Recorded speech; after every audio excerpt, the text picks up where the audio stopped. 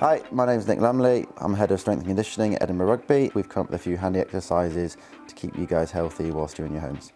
Okay, the next exercise is a couple of variations of a very simple plank. Depending on your ability, depends on how you do it. You can execute it off your knees or off your feet. Take your weight in your hands, shoulder width apart. You're trying to maintain a neutral pelvis, neutral back position.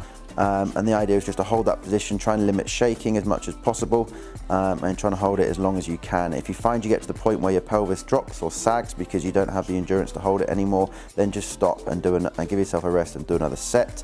And over time, just build up your capacity and how long you can hold it for. This is a great exercise for people that suffer from lower back pain in particular. Maintaining a strong trunk is really preventative to that.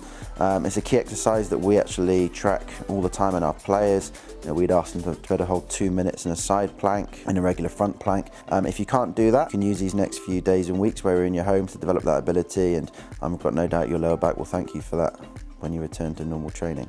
Thanks for watching. Hope everyone stays healthy and stays safe.